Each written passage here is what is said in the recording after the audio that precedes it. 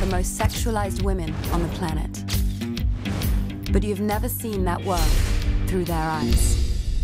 I wasn't raised even watching porn or knowing what porn is, so my mind didn't think of it as something bad. I just didn't know what it was.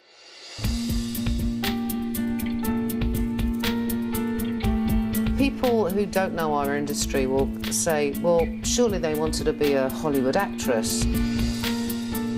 No, they didn't. I've loved what I do ever since the first time I stepped on film. I never thought I'd be a porn star. I was going to be a weather girl. I even had a full ride to OU for meteorology school. I really don't think it's quite hit me yet that I'm a porn star. Like, see, I even make a bizarre face when I say that. Porn star, am I? Porno sex and home sex are completely different things. I get asked that all the time. It's not how we all have sex at home at all.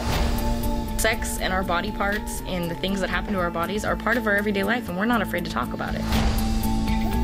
All I know is being in front of the camera, so it's a little difficult sometimes to just be an object to someone. Prepare to meet some of the most successful women in the business of sex.